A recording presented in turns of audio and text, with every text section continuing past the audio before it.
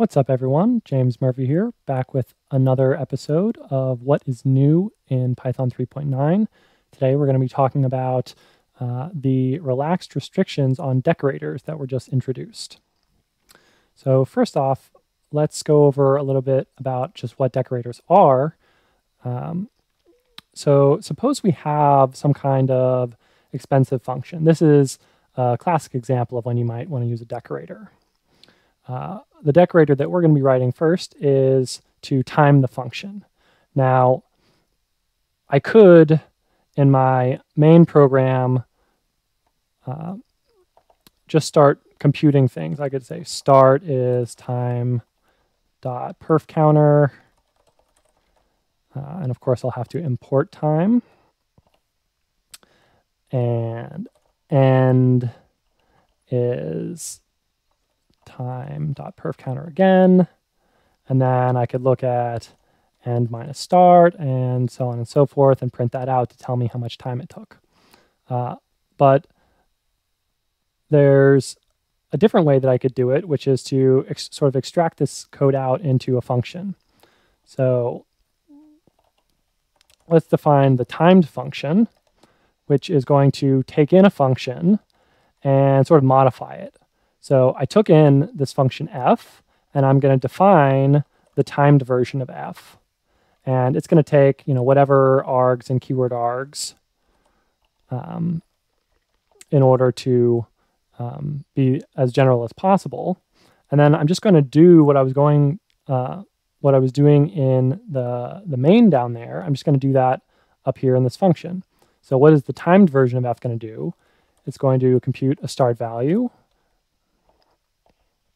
and then it will capture the value from f by calling it and passing in those args. And then we'll compute the elapsed time.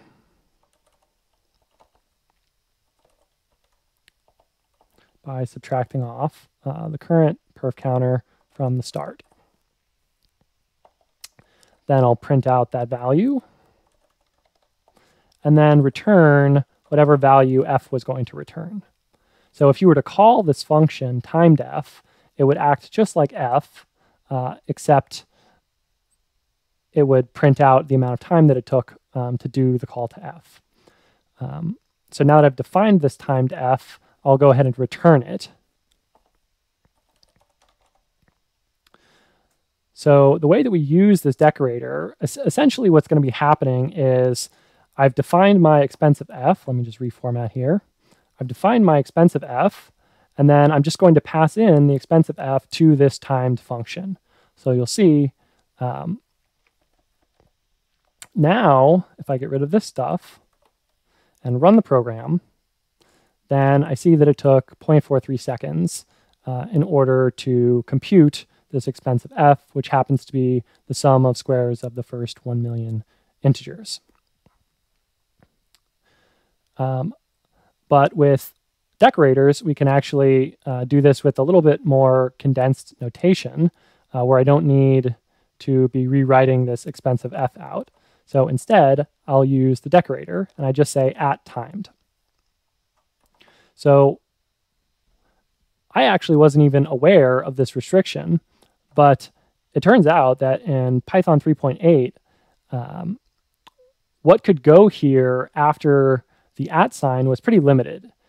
You could put a function like timed here, or you could put something, like my library annotation, and then some kind of function call here, is cool.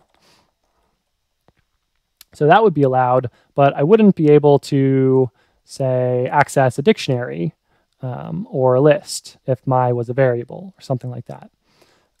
So it was just limited to basically dotted names and function calls. So with the new syntax, this restriction has been relaxed. So now,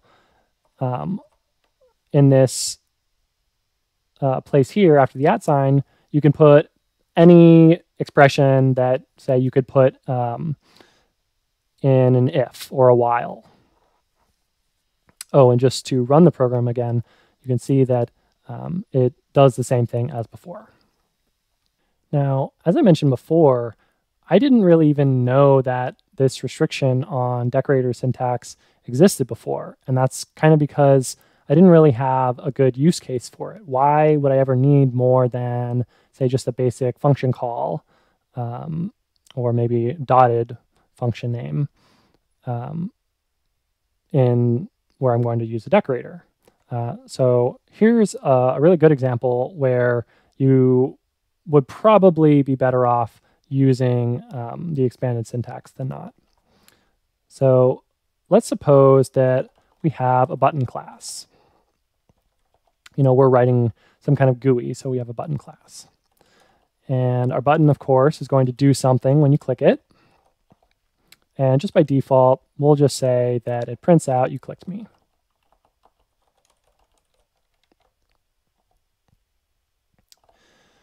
Now, what we're going to do is we're going to have a decorator in the button class that allows you to register your button to do something else other than print you clicked me. So we'll say define register on clicked, and it will take in a function f, which you want it to do when the button is clicked. So all it's going to do is assign the onClicked method to this function f. And then remember, since this is supposed to be a decorator, it should be modifying the function f. But in our case, we don't want to modify f. We're just going to do nothing to it and return it back. And this example is actually very similar to something that you might see in a real GUI code base, which is very simplified for the purposes of this demo, of course.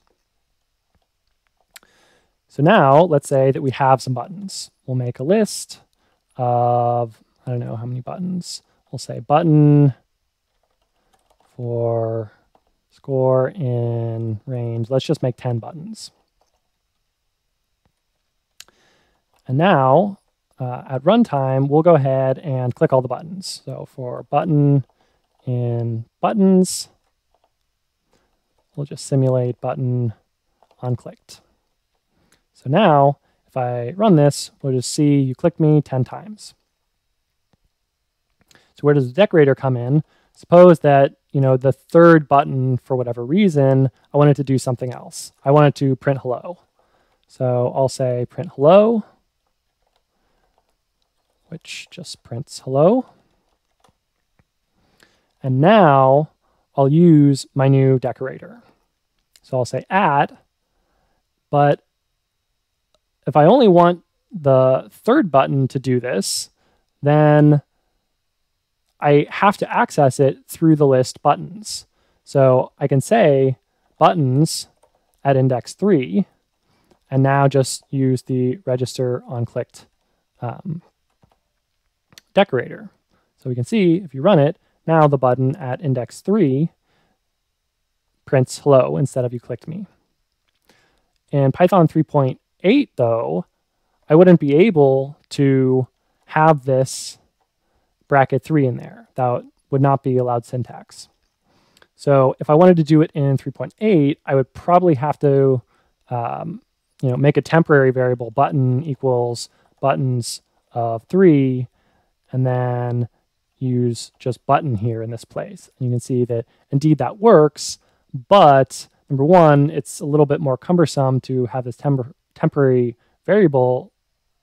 And also, now I have this unwanted temporary variable polluting the namespace. So I definitely wouldn't want that to be exposed or exported, something like that. So in this case, it's actually much preferred to use this now allowed syntax where you can have any expression after the @ sign instead of just a dotted name and maybe a function call. Thanks for watching. Don't forget to like, comment, and subscribe if you enjoyed the video. I'm going to be continuing these videos, going into more detail on new features that were introduced in Python 3.9, and probably also some other just interesting things in Python. Additionally, if you're someone who's looking to learn Python, I'm actually offering live online 9-week full-fledged courses starting from scratch on Python. So if you would be interested in that, go ahead and look in the description. I've got a link there to a Google form where you can drop me your contact info, and I'll let you know when there are these courses available.